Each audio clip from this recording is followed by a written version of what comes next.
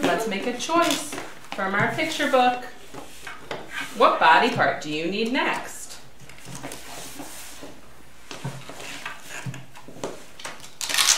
You want eyes. I want eyes. We are using pictures to communicate with Rage, to help him communicate when he's not using his words.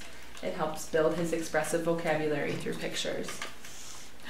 What's next?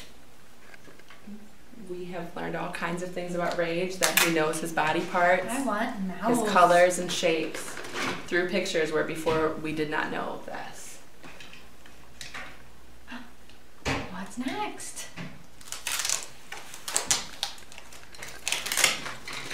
I want arm. You want yellow arm or white arm? White arm. Go down. Good job. 2 arms. 1 arm. 2 arms. Nice job, Rage. So this is a typical picture exchange binder.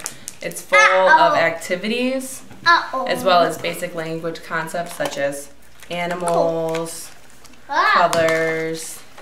We use it to have children who are nonverbal request what they want to do, such as doing a puzzle or bubbles. We also use it to use words, learn words such as more and finish to request when they want to be done with something. Rage is using it right now to request putty. Here, give him another one.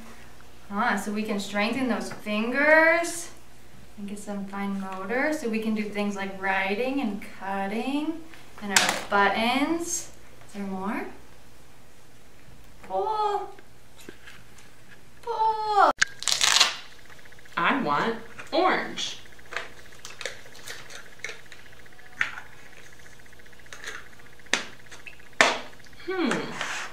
Which one's next? Red. I want red. What color is that? Red. Red. Where's the horse? Horse.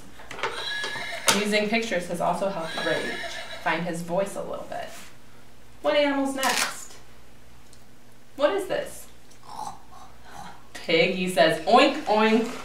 Where's the pig? Oink, oink.